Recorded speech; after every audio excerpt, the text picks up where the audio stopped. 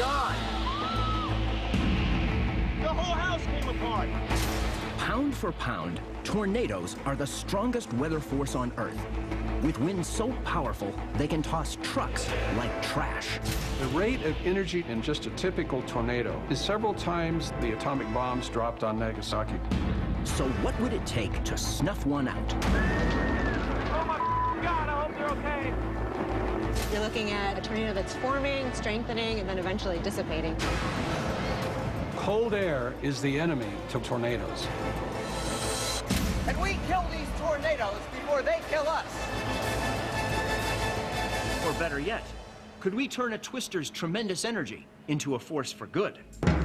I'm John Rennie, and I'm a science writer on the hunt for new ways to level the planetary playing field. We've come a long way since the last ice age, but there's still one force we haven't mastered, and that's Mother Nature. Can we figure out how to hack the planet to save ourselves from natural disasters? And even if we can, does that mean we should? With the power levels involved, it would be awesome if we could harness that energy. I mean, with like a windmill, it seems like you'd get that windmill going pretty fast. I don't think that's such a good idea, Brian. I remember reading that windmills have kind of a fail-safe worked into them, and they won't really go at more than 40 miles per hour. Also, I wouldn't want one to break off in the middle of a tornado and become some sort of horrible projectile. I actually read about this guy in Switzerland who plans to kind of make his own tornado and then harness the energy from it. Build a tornado? I'm not completely sure how it works, but it looks like he wants to try and trigger the formation of a vortex by shooting a bunch of microwave beams at the sky. A vortex? I like it. As hacks of the Earth go, that one sounds just crazy enough to work. After the break, I'll meet the man who believes the solution to our energy needs lies not in solar, nuclear, or wind turbines, but in highly controlled, man-made tornadoes.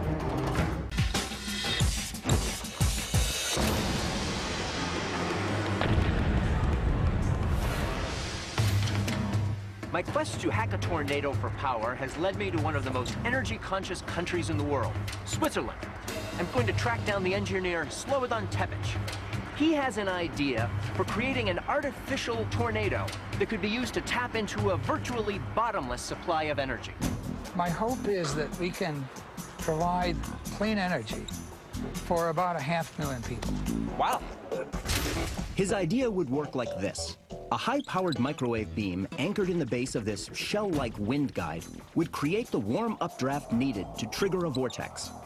The walls in the wind guide funnel the fast-moving winds through 64 high-performance turbines that harness the energy and distribute it into the grid, like a typical power plant. To demonstrate how microwaves could be used to create a tornado-generating updraft, Slobodan turned to his laser-equipped water tank. The beam comes through the center and actually monitor the vortex being generated. On this small scale, the heat transfer can't be seen with the naked eye. But if the upper plate, which represents the upper atmosphere, shows an increase in temperature, then there's hope for a microwave-induced tornado on a larger scale. And in just a few minutes, we can already start to see results. So this 0.3 reading that I'm seeing here at the top plate reflects The upper plate is being warmed by the laser beam. Successfully heating the upper plate with the laser beam offers hope that someday we might be able to induce a tornado-like column of wind and harness its energy. But if it could be done, how big would a life-size tornado power plant have to be to meet the energy needs of 500,000 people? I guess somewhere on the order of 600 meters in diameter. So 600 meters, that's like more than 1/3 of a mile across then. About that, right.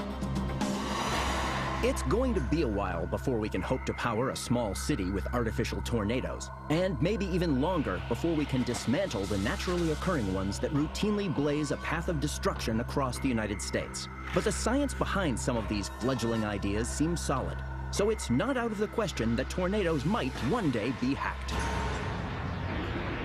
In until we're a little further along, I don't think I'm going to be looking up the real estate listings in Tornado Alley anytime soon.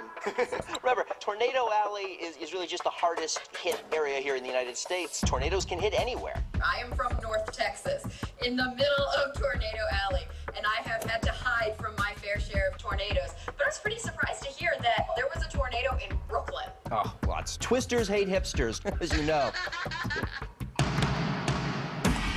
Hacking tornadoes is no simple feat, but the dangers of these fierce, fast-moving storms can't be ignored.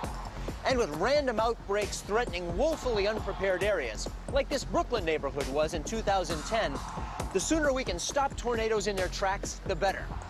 And even if tapping tornadoes for their massive energy still eludes us, well, we'll keep hacking. Until then, get to safety.